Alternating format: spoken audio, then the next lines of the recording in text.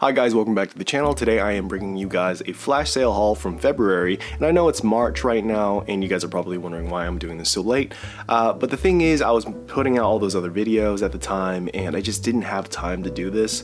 And the thing is, the haul isn't even that big. I only got like about 5 films, so hopefully this will be brisk, but I'm bringing it to you now because better now than never.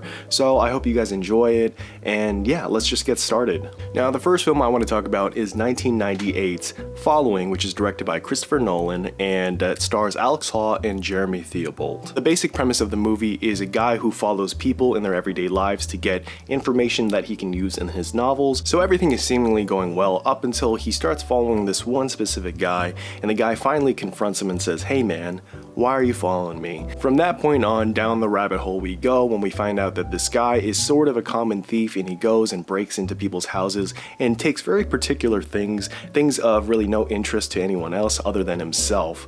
And so then he starts to follow along with this guy and gets swept up in the whole thievery. However, that's just sort of the surface level idea of what this movie really is. This movie does have a lot of twists and turns that I really enjoyed, but the things that I really liked most about this movie that really stood out was its style. Now this film was originally shot on 60mm, and it really stands out in how this film is shot. You can see the grain structure in the movie, and in this Criterion release it looks really good, especially in black and white. And that's one of the things I actually really enjoyed about the movie, the fact that it feels like a student kind of put it together, but a really smart student, which Nolan is sort of now a master at his craft at this point, even though some of the issues that I find with his movies now are sort of seen in this movie, particularly the exposition that's given to our protagonist. It is very heavy on exposition, but the thing about Nolan's movies that I've always really enjoyed is that whenever the exposition is being given to certain characters, it's done in a very stylish way, a way that, you know, doesn't feel like it's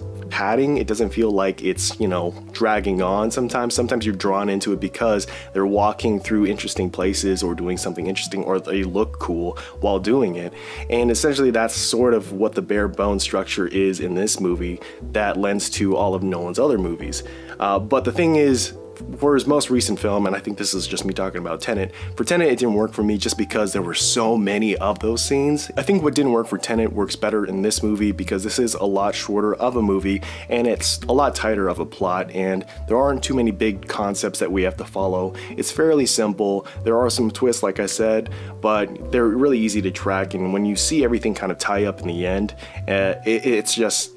it's not as mind-blowing as Memento or Prestige or anything like that, but it is really cool that he had this idea at such an early stage in his career. Like I said, this film is brisk. It's around 70 minutes long. It goes by quickly because the writing and overall the style of the movie kind of draws you in, and when it's over, you didn't even realize 70 minutes has gone by. So it's one of those kinds of movies that I really liked. But one of the things that really stood out for me specifically is the lighting of the movie and the way that he sort of shot this film guerrilla style, just because I believe him and his friends, when they were making this movie, and they're all in film school at the time, they were shooting this on weekends or anytime that they weren't working. They were kind of putting this all together in the best way that they could, using the resources that they had and could afford.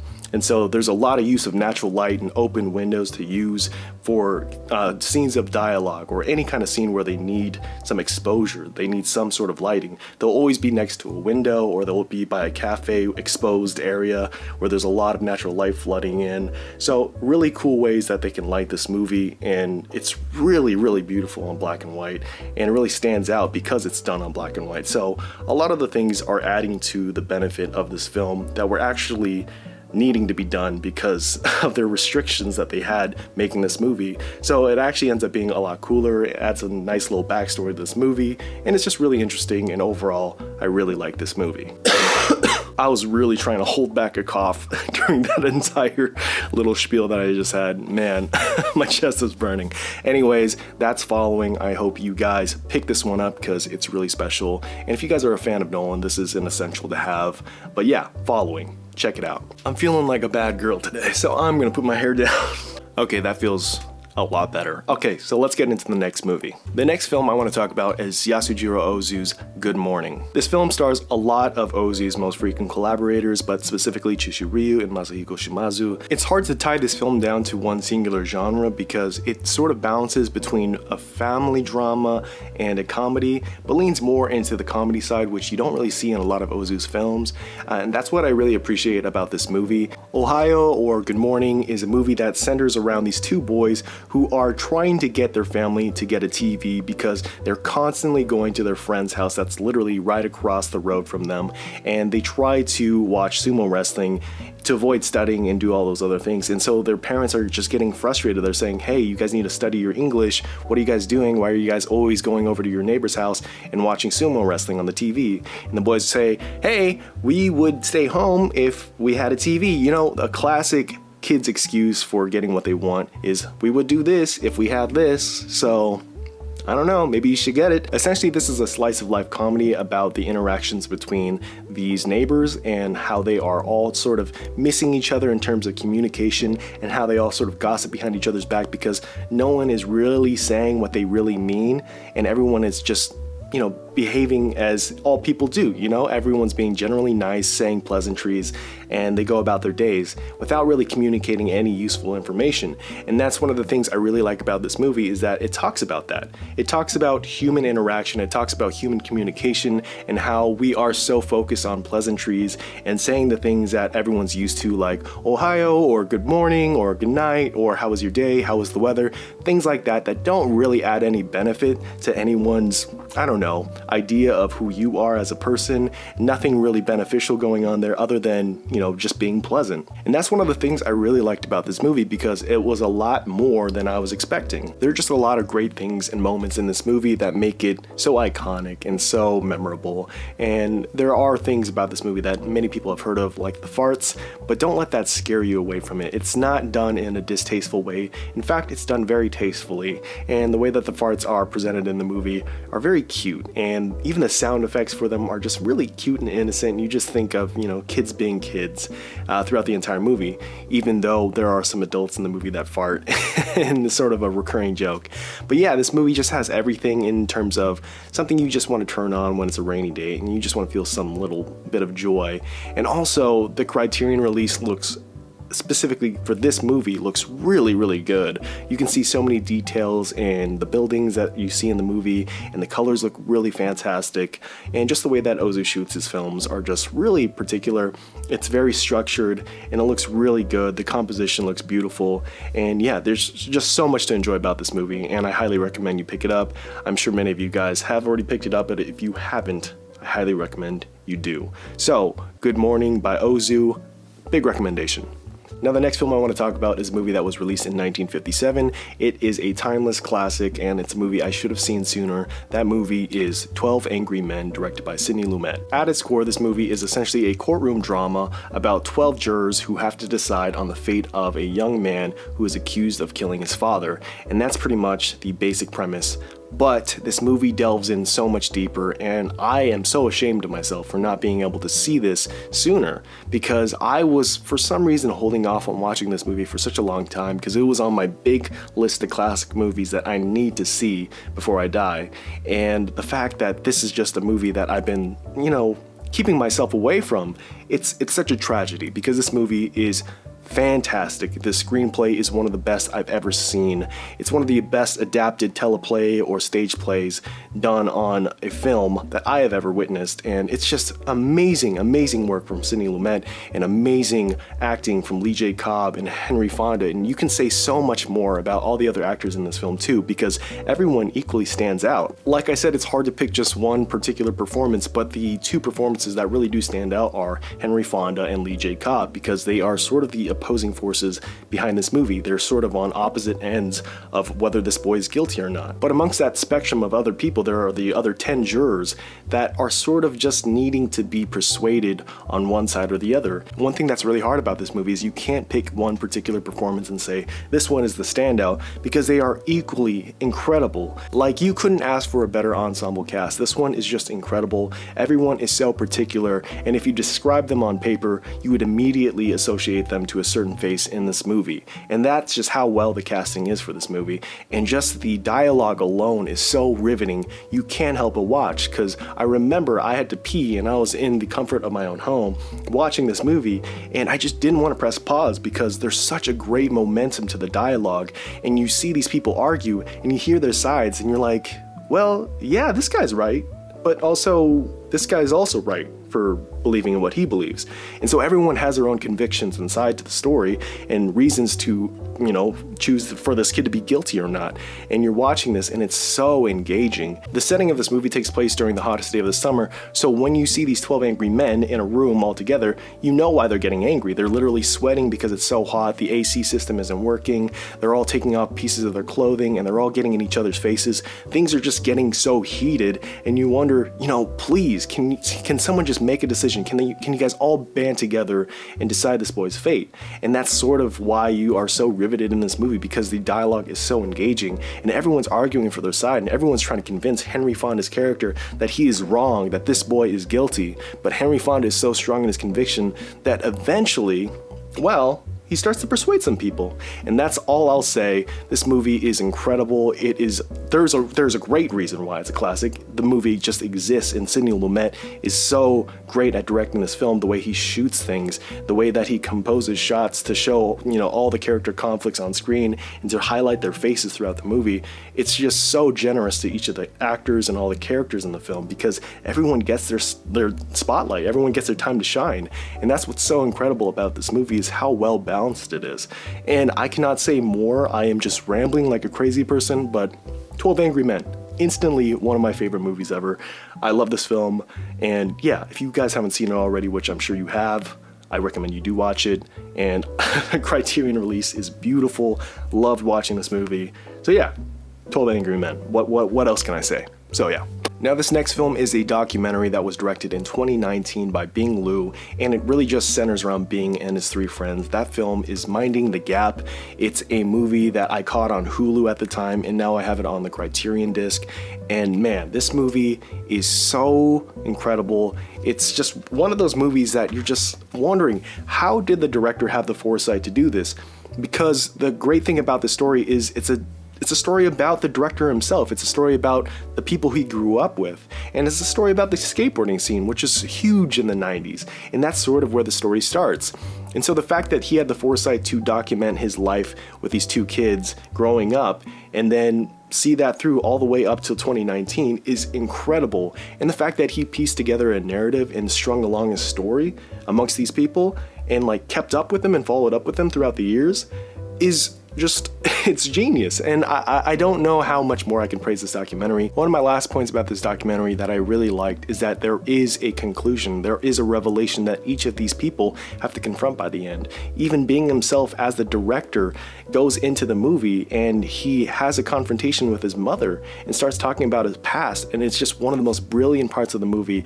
I was so riveted, and Kerry Johnson and Zach Mulligan being able to really just express themselves, to just be so raw on the screen, was incredible. It was so weird to see these people be so insightful and be so open when they're, you know, Bing's friends growing up. And it's weird to see that, because there's a big reflection of that in the way that I see my own friends growing up. Because I can see, you know, I grew up with some Zachs, I grew up with some Kerrys, and I grew up with some Bings. And I didn't grow up in the skating scene, but I can relate to these people in such a unique way that Bing captures it. And I was like, wow, how is he getting all the facets of my own life in this documentary? Why do I see so much of myself or my friends in these people? And it's because he's just getting them to be so open. And I love that about this movie. I felt like I was peeking into lives of my own friends that I never really got to see. And for that, it's incredibly unbiased. It feels so well made. It feels like it's been done by a documentarian who's been doing this for years, but really this is his first feature, and it's just incredible. I mean, it deserves all the praises it gets. It's something that I think is still on Hulu, so you should definitely go watch it if you get the chance. Minding the Gap is incredible. Highly recommend. My next film. Now, this next film really does not need any introduction. It is a classic. It is timeless. It is the defining coming-of-age film of the 90s. That movie is Dazed and Confused. Now, as you guys might know, this film was released in 1993. It was directed by Richard Linklater, and it stars Matthew McConaughey and everyone else who lives in his little world. It is an incredible movie, and I'm so glad that I finally got it on Criterion. It's just a feel-good summertime movie. This film takes place in 1976, and it follows a group of teenagers either graduating from high school or going into high school for the first time, and it's just a movie that captures the essence of summer. It captures the essence of being a teenager, and it makes you feel nostalgic for a time period that you don't even exist in, because you begin to love these characters so much because they're just people who want to relax and have fun and smoke pot and drink beer. Like, how can you not love that? Even if you don't partake in those activities, you can somehow feel some sort of kinship with them. And that's what I really love about this movie, is the ensemble, is the entire cast, and the way that Linklater just lingers on these people just relaxing in a parking lot, just having conversation and talking. There's not a lot of filmmakers that can just get people to just give really natural performances and act like just a bunch of stoned teenagers. Like, how do you really get that in this day and age? Much like Superbad is my generation's coming of age film, Dazed and Confused also captures that uncertainty that people in high school who are graduating all have, which is, what's next, and do I even have a future? And I really love that. It's just a timeless concept. It's something you should expect every 10 years, a movie like this that sort of just captures that spirit of being in high school, having fun, having the time of your lives, feeling like everything is just gonna go your way, you're invincible, nothing bad could possibly happen. And then reality hits. You get student debt, you get a job that maybe you like or dislike, or maybe you take an internship where everyone treats you like shit. It's like all these uncertainties we are just sort of going into, and we have little to no confidence, but on the outside we have to act like we're cool, and that's what this movie really does, and I love that. I love this cast. I love seeing Ben Affleck just with that goofy haircut chasing people with a paddle. I just love how I can sort of just smell the atmosphere of the film. I can smell the beer that they're drinking, I can smell the weed, I can just smell the environments that they're in. It just does a really great job of just sucking you into that world, and I don't know, it makes you feel like you're experiencing summer, even though I watched this movie recently during winter time when it was freezing. So I don't know, it's just a nice warm quality to this movie. Such great like comedic performances. Parker Posey is hilarious in this movie. You just get so many great little moments in this movie, and so many quotable lines from Matthew McConaughey. How can you not love this movie? Dazed and Confused is a classic, and I'm so happy I got it on Criterion. I mean, come on guys, just look at that. It looks so cool. Dude, yeah, get it for the packaging alone. But yeah, I am so glad that I finally have this, and yeah, Dazed and Confused, a classic that I can't get back in this case. Alright, well, while I'm working on this, let's talk about the next movie. Now, this next film is the last film that I picked up from Criterion. That movie is Eating Raoul, directed by Paul Bartel in 1982. The movie stars Paul Bartel himself and actress Mary Warnoff and Robert Beltran as Raoul. Now, there's not a lot to say about this movie other than I had some expectations going in. I thought this movie would be a lot bloodier than it actually was. If you watch this movie, it's labeled as a black comedy or a dark comedy, so you expect some blood, maybe some gore, but also some levity. But I went in and it felt more like a Tom and Jerry cartoon. They're literally just whacking people in the head with a frying pan and no blood whatsoever. They just die immediately. And you watch this and you're like, this is sort of ridiculous and campy, but I'm sort of here for it. I really like it. And so I watched the movie all the way through and I was like, I really thoroughly enjoyed this movie. I think Paul Bartel's dry wit and his voice really comes through in this movie, and he plays the character so well. You can see so much of Paul Bartel's dry wit in this film, and that's just something that's elevated by Mary Warnoff's performance, as they are sort of a couple trying to get the funding for the restaurant that they need, and the only way that they can do it is if they pretend to be swingers and then they kill the people that come to their house that are expecting, you know, a good time. Then a wrench is thrown in their whole operation when Robert Beltran, who plays Raoul, comes in as sort of this con man who sleazes into their life and sort of seduces Mary Warnoff's character, and then, you know, hijinks ensue. And I don't know, I really enjoyed this movie. If you guys are into deadpan delivery, dry wit, if you're into black comedies, and you're into people getting offed in the most ridiculous ways, wearing the most ridiculous costumes, you will love Eating Raoul. This movie is a high recommendation for me, and I'm so happy I have it on Criterion finally. And yeah, guys, that pretty much wraps up my Criterion haul for February. I guess it's fitting that my backlight decided to die at this point, so I guess that is my cue to wrap up this video. video, guys. Thank you so much for watching this. Remember to like it and to also subscribe if you have not. I really enjoy making videos like this, and I hope to make more in the future. What did you guys pick up during the February flash sale? Let me know in the comments down below. And as always, guys, I will see you later.